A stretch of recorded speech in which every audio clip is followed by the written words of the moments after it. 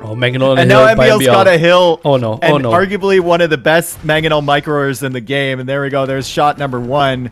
There's shot number 2. MBL keeps it alive somehow, Nilly. This is so crazy. And he almost gets some damage there as he's repairing the Mangonel. Now another Mangonel out here. Keeps it alive again. This dude my is God, so bro. good. Oh my God, dude. Oh my God. That's disgusting. That's filthy. He is the best. He is the best Mangonel micro player in the world. I don't disagree. I think it's been proven over time. It's just fantastic. How he saved that. It's incredible. Just move to the side. No ground attacks by Dogao. Obviously he had the hill advantage, but started off with 3 against 1 Mangonel, and he ends up with 2 against none. Now the Mangonel arrives, that's why he's going back, but that just means MBL goes over there, kills the Mangonel, and probably takes the fight again.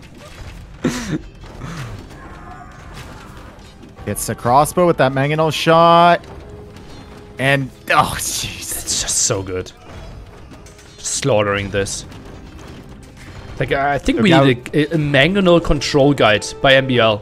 And he's probably just, like, painting 2 arrows. Like, you dodge shot and shoot when he isn't shooting.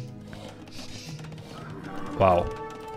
Dogao calls the GG, and that hill was just such a prime position for MBL. With the 1 Mangonel against 3 coming in, the archer arm or the crossbow army, and what can you say? Honestly, what can you say? Don't go Mangonel fighting against MBL.